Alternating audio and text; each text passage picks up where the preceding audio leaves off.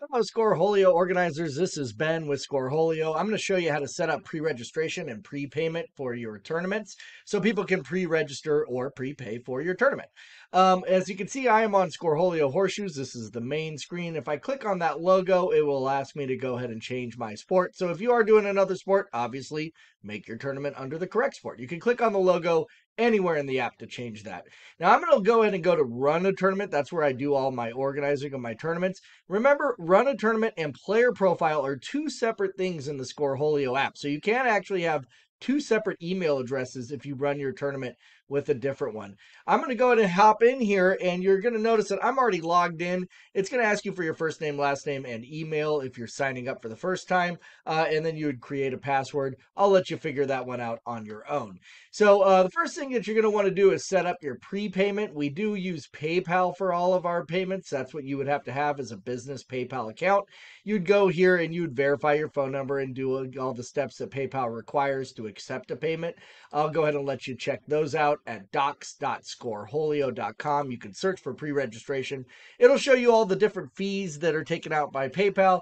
We also have a 2% fee that we take out of the entry fee up to 99 cents. So the most we would take out is 99 cents. That is a pass-through payment. So basically a player would pay for the tournament. That money would go straight to you directly. If there's any refunds or people need to back out, you would refund them the money right from your own PayPal.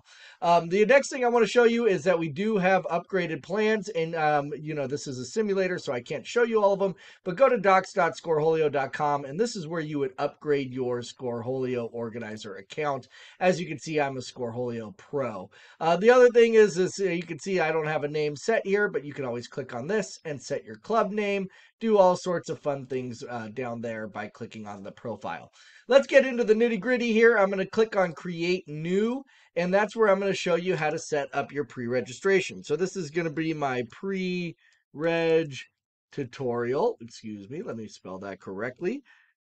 Oh my gosh, tutorial. I'll get her together here. And I'm going to go ahead and say that I'm going to be running this tournament tomorrow on Saturday.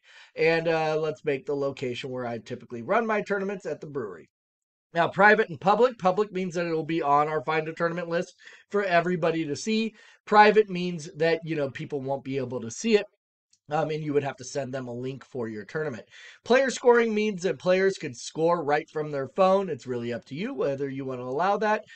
You can learn all of this stuff by clicking on this info button, and you can read through it or go by going to docs.scoreholio.com.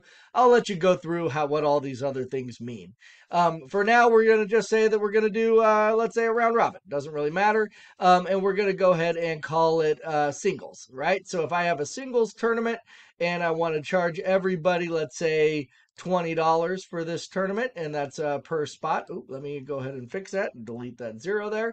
So it's $20 to play this tournament. I'm going to turn on my pre-registration here.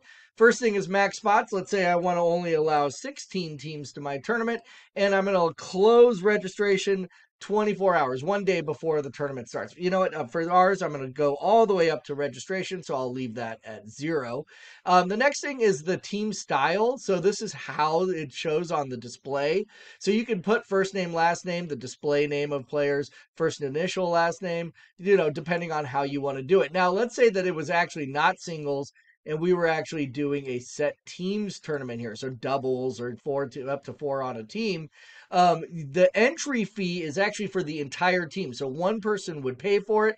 The other people would have to pay their teammate to be able to play, however they want to do it. It's just cleaner that way for you as an organizer to have one person pay for the entire team.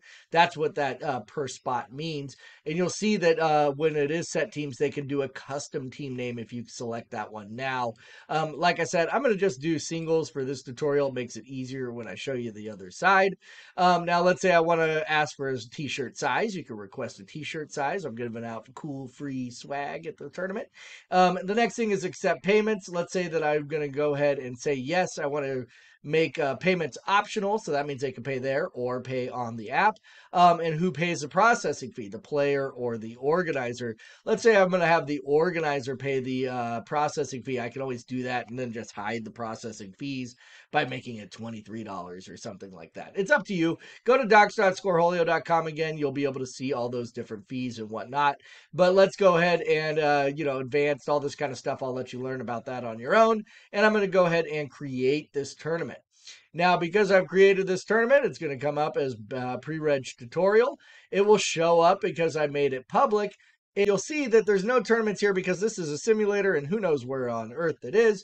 I'm going to go ahead and click this filter button and I'm going to say that I want to say all the tournaments, and you'll see that Ben's tutorial comes up and pre-registration tutorial comes up. So that's how your players can go ahead and find your tournament.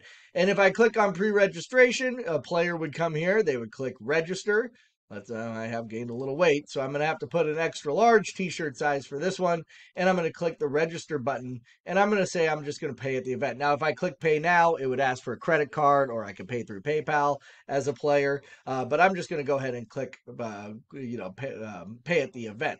And so now that that is done, you're going to go ahead, and if I went back to my Run a Tournament tab, and I clicked on this pre-registration tutorial and went to the admin of the tournament, you're going to go ahead and see that Ben is now, my player that I signed up on my own is now in the pre-registered list. Now, if I click on the team name here, I can always go ahead and check in Team Ben, and now Team Ben is going to go ahead and go into the checked in team list. And that's how you go ahead and do your pre-registration. And if you're accepting payments, that's how you set it all up. It's all easy peasy on the Scoreholio app. Thank you very much.